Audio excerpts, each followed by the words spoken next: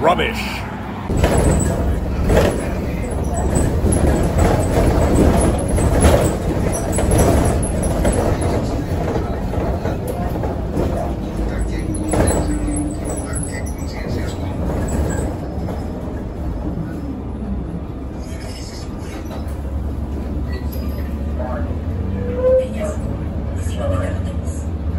Pardon my hair. I didn't say part in my hair. I'm saying pardon my hair for looking like this. I was wearing my parka today, and then I got caught in the rain for a bit, so I had the hoodie up, and then my hair looked like that. But it happened after work, so that's that. So yeah. The thing that I was going to say, one of the many things I was going to say, is that I think I'm finally going to get a tattoo. I'm going to get the words "store in a cool, dry place." I'm going to get that somewhere on my body, so that when I die, they'll know what to do with me at the mortuary. Oh yeah, I doubt you'll remember me talking about this about a month ago, and if you do, you have a better memory than I do, or you're just weird and you're obsessing over me, and you've got to stop it. You've got to, stop stalking me.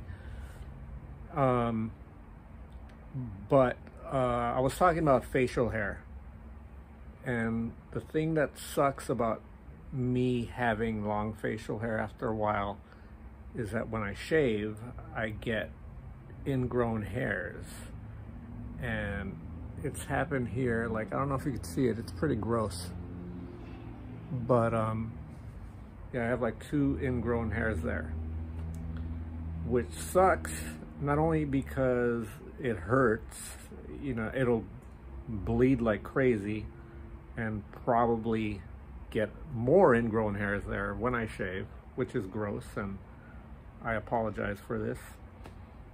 Especially if you're eating, and if you do eat while you're watching my videos, you always got to be on guard, because you never know when I'll say or do something gross. But yeah, facial hairs, and I shaved this morning, but I shaved all around. Like, I shaved my neck and like right around here on each side. But I didn't shave everything because of these ingrown hairs here. And it sucks, because now I think I'm going to have to let my facial hair grow out for about a week or so I don't irritate these further. But you don't really care. I'm the one that cares. And I want to get rid of these ingrown hairs. But that's my life. How are you doing? It was a crazy hectic day at work today, because it's a holiday. It's a 3-day holiday weekend, with tomorrow being President's Day, which sucks for both Washington and Lincoln. I don't know how many of you remember back in the day when I was a kid, there actually used to be 2 days off. You used to have, I don't remember who came first, if it's George Washington's birthday or whatever it was, or Abraham Lincoln's. But when I was going to school, to grammar school,